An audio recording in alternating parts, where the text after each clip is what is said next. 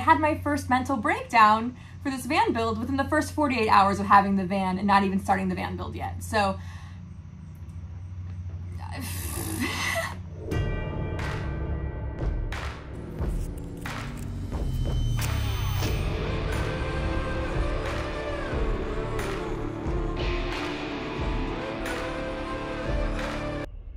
it just keeps burning out.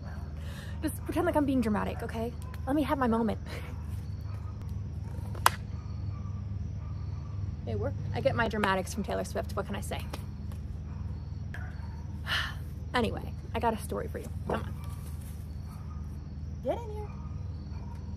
So, do you remember when I said this in my last video? Do like a mini pep talk before we walk in, you know? Like, especially as a female, before I go in there, I have to really feel confident they're not gonna pull one over on me. Yeah, that didn't age well. Ends up, I did get screwed over. I am genuinely embarrassed by what happened. And I decided in the end to make this video because I want to help someone else. And at the end of the day, this is an authentic part of my story and my van build. And I'm not the first person to get tricked by a car dealership. I'm not that special, and I'm not gonna be the last. I went through a phase where I just felt like an idiot. At the end of the day, what happened was a dude took advantage of me so that he could make more money to buy his 4th sports car. That's what happened.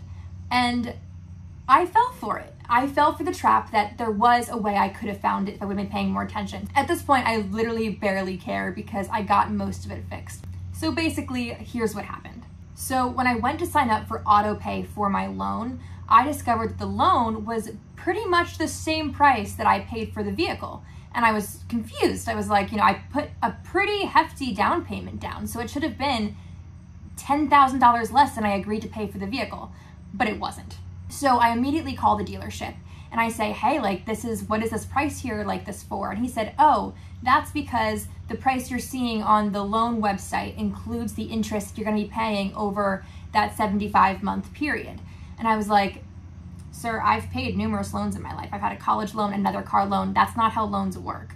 And he was like, it is, I assure you. So I said, I'll call you right back. And I called the loan company, and sure enough, that was a lie and not true. So let's go back to the beginning. How did we even get here in the first place? I bought this van 4 days ago. He wrote everything up for me. Covered warranties, covered registration, titles, fees, etc. He gave me what he said was the final cost of the vehicle. Wrote it on this paper, which I happened to take a photo of, which I wasn't supposed to, but by pure luck I did. He asked me to sign it and said, if I go back to the finance guy and I get him to agree to this, this is you saying that yes, you will go through with the deal. Then I look at the paper and I pretty much, it's a little above budget, and I figure, you know, why not try a little more, try a little harder? I'll always wonder if I don't. So I just was like, throughout the first thing I could think of, I was like, all right, I want the warranty for free. I want that price, like I want whatever that costs, I don't want to pay for that. And he was like, yeah, no, that's not gonna happen. And I was like, all right. And I got up and I left the dealership, hoping he'd call back and say, yeah. And little, you know, not shockingly, he called back within like 10, 15 minutes, twice actually, and gave me a better deal and said he would take 70% off of the price of the warranty. I was like, all right. I probably would have bought it anyway, so sold. So now I go back to the dealership and, you know, I come in and I'm like, hey, that's gonna work for me, that 70% off of the warranty, I'll take it. Pulls out the piece of paper, we shake hands, I sign it. He did not change the number on the sheet, but we had discussed it, I wasn't worried about it. Maybe I should have been. He goes back, comes back with the official paperwork. I look over all of it. It says $43,000 when I thought I had agreed to 45. So basically in my mind, I'm like, all right, I saved a good chunk of money with this warranty thing. I had agreed to doing a $10,000 deposit. So with all these numbers, when I opened my bank to look at my loan, my number should have been about 32,000-ish, if I'm correct.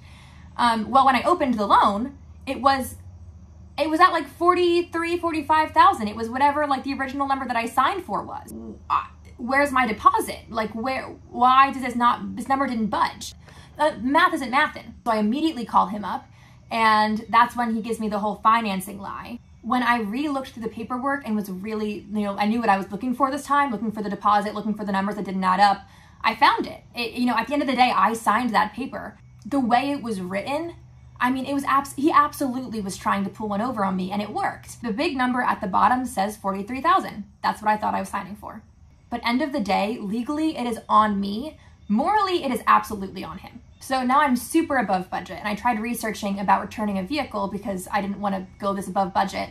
And in Pennsylvania, you can return a vehicle within 3 days. In New Jersey, you cannot. So basically what you have to do is call them and they have to agree to take the vehicle back, which of course they didn't. Call him back, I talked to him and I'm like, dude, you knew I didn't want to go over 50K. You pulled up a 50K vehicle and I literally like choked.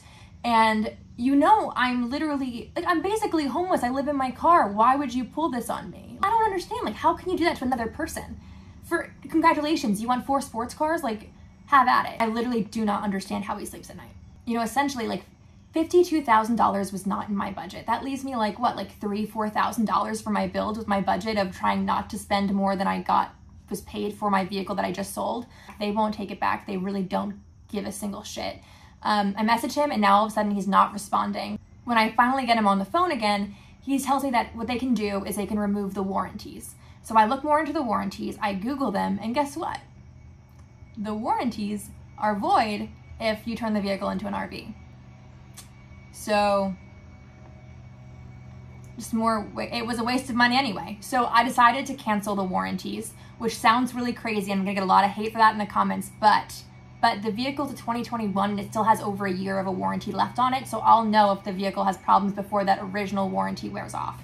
So then removing the warranties and all these extra add-ons gets me down to $47,000, which is $2,000 above what I agreed to sign to, which I'm not thrilled about, but I feel a lot better about losing $2,000 than $7,000, so I'll take what I can get, especially when essentially the warranty wasn't going to work for me anyway. So my next step was calling my uncle, who's a lawyer, and he talked me through some options about returning the vehicle if I could do that. At the end of the day, though, I've decided to keep the vehicle because the vehicle itself isn't the problem. I love this van, I think it's great. The work it would take is just not worth the money. And I felt really bad about my mistake, honestly, like so bad and so dumb, and I'm just ready to kind of like move on. I'm so excited to build, and I learned my lesson. What else is there to say, you know? I'm sure the comment section will find way more things to say, but I'm so scared for the comment section. Please be nice to me. I know I'm dumb. I'm punished enough that $2,000 was the money that I saved from selling my Eras tour ticket to go see Taylor Swift when I decided that that $2,000 was not in my budget. So,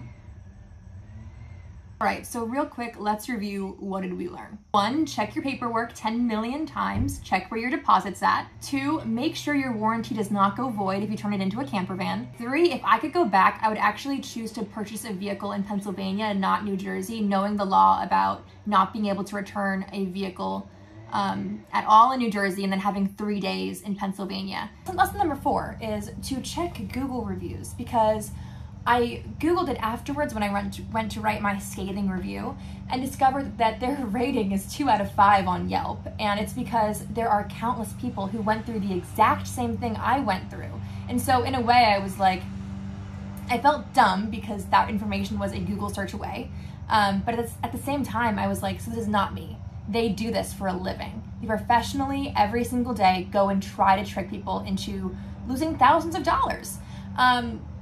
And that's disgusting, honestly. So overall, I've decided to keep the van. I love it. I'm very happy with it. And it could have been a lot worse. I could have totaled the van on the way home. I could have bought the van from the woman I was looking at buying it from Facebook Marketplace, and she could have completely scammed me, then left and given me no contact information, just like went AWOL. So it could have been worse. I can lose the $2,000 and take the lesson and learn. I literally have no other option. That's all I've got. So that's what we're doing. But with that said, with no further ado, may I introduce you to my new home, Abraxas, which I named after my favorite fantasy book series. There is a wyvern that basically was meant to be a bait wyvern for the bigger wyverns, which a wyvern's like a dragon, and it ended up being the fiercest of them all, but it still loves to stop and smell the roses and just have fun, and it's still really powerful, and I really like that, and I feel like that's what I'm trying to learn with this build, which is part of why this mistake really hurt me, was that I wanted to take this as an opportunity to become strong again. I didn't want to, I feel like sometimes I'm a pushover, and I don't want to be that kind of person. I want to be strong, but I also want to still be compassionate and have empathy. And I feel like finding that balance is where I want to go. And this already at step 1 was really showing me how much I need to work on that. So yeah, Abraxos has been a fighter since day 1. We haven't even started the van build yet. And she's already fighting. She's already fighting. But yeah, so I'm just super excited to get started, and tomorrow is day 1 of the van build, so I'll see you then.